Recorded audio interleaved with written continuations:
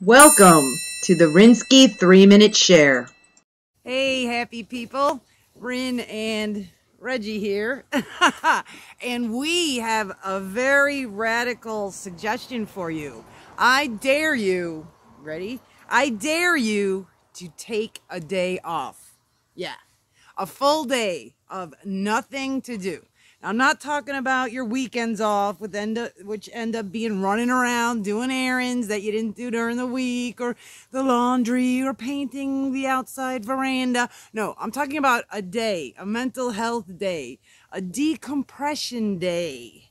Oh my God, will you feel better? I woke up on my supposed day off the other day, where I had appointments throughout the day and assignments I had to get done. And what kind of day off is that? And instead of just fantasizing that I actually had nothing to do, I made it happen. So I rescheduled the appointments. I moved the assignments into other. Oh my God, did I need that?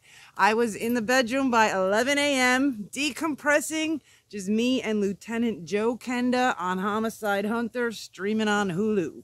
And I feel great the day after, because we don't realize how much, or maybe we do realize how much activity and thinking and worry and fret we pile into our bodies all the time.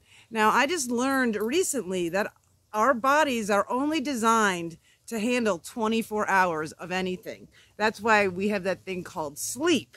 So if we go for more than 24 hours without sleep, we're going to explode or implode or otherwise make a mess all over the mirror.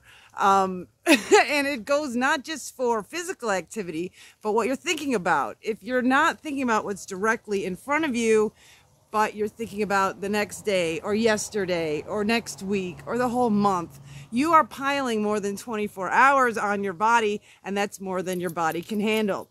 So one of the signs that you need a decompression day is that you don't feel good. You get sick, you get lightheaded, you start feeling like the flu or a cold is coming on, or you get these weird aches and pains. You need to chill out. You need a day off.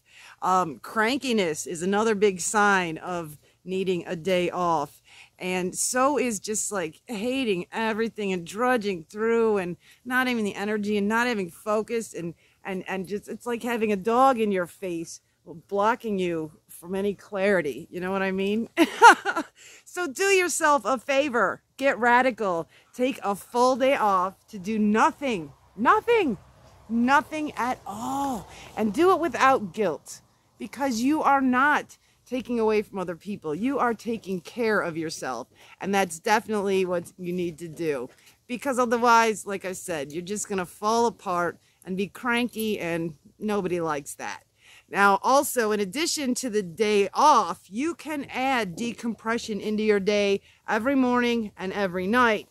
Now, I know I've talked about my world's best bullet journal, but it gives you morning and easy morning and evening rituals where you have bookends that kind of let you ease into your day and slither into your sleep. You can't go to sleep harried and exhausted, or you're going to wake up harried and exhausted.